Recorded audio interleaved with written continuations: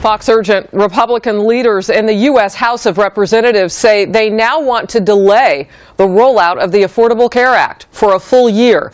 This is the big story coming right now from Capitol Hill, a shift away from the push to defund Obamacare. Now a bill to avoid a government shutdown within days, containing this key requirement to postpone the president's signature health care law. I'm Harris Faulkner. This is the Fox Report as we come live to you now, a look at the House floor. And let's take a look now live on Capitol Hill. Action soon to take place at this hour.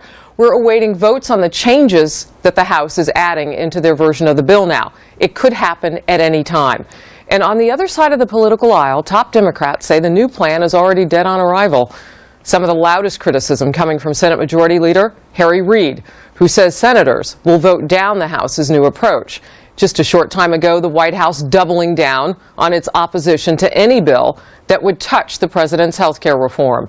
In a statement, the White House said any vote for this new bill is a vote for a government shutdown. Here it is, quote, part of that statement. If the president were presented with H.J. Resolution 59, as amended by these amendments, he would veto the bill.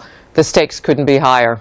Both sides digging in, and we, as you know, are hurling toward a Monday at midnight deadline, when possibly the United States federal government would be lights out for the first time since 1995. A busy Saturday in our nation's capital already. More to come, as I've just laid out what we're waiting for tonight. We have Fox team coverage, Chief Political Correspondent Carl Cameron on Capitol Hill, Elizabeth Pran in our Washington bureau. Let's start with Carl.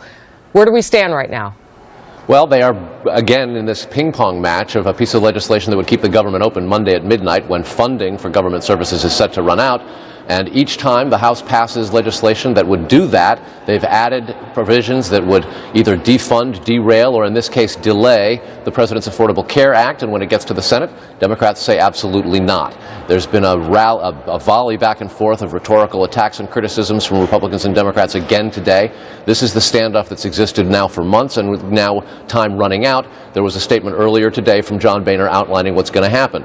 There will essentially be a series of votes tonight that will again change the clean resolution to keep government operating past Monday at midnight, and the Republicans in the House will add to it, and Mr. Boehner said the following.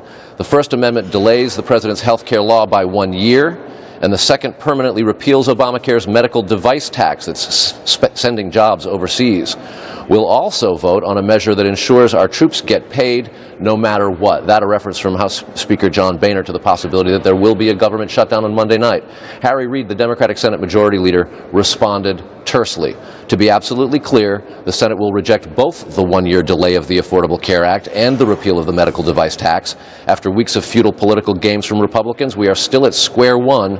Republicans must decide whether to pass the Senate's clean CR, meaning a continuing resolution keeping the government open, or force what Reid calls a Republican government shutdown. Of course, Republicans adamantly disagree with that. They say, in fact, this is a Democratic shutdown if Harry Reid will not be willing to negotiate in some way and compromise on Obamacare, arguing that the president should do so as well.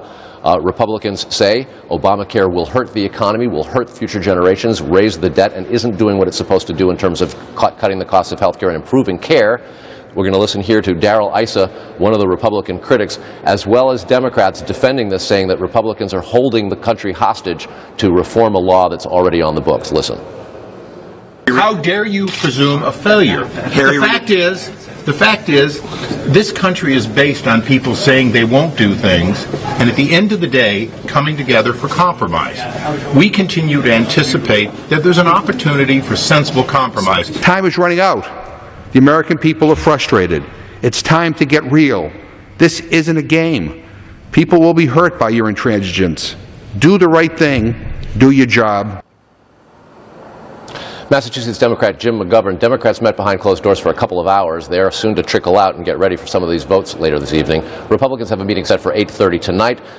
They appear to be standing firm. This all gets sent to the Senate, assuming something does get passed tonight, Harris. And, of course, some pushback coming from just the American public. If you look at recent polling to Jim McGovern, there would be all those millions of Americans who say they don't want Obamacare, and they say that Republicans are representing them right now. We'll have to see how it plays out. Meanwhile, you heard a lot of rhetoric there from Democrats, but when do Democrats in the Senate plan to formally reject this?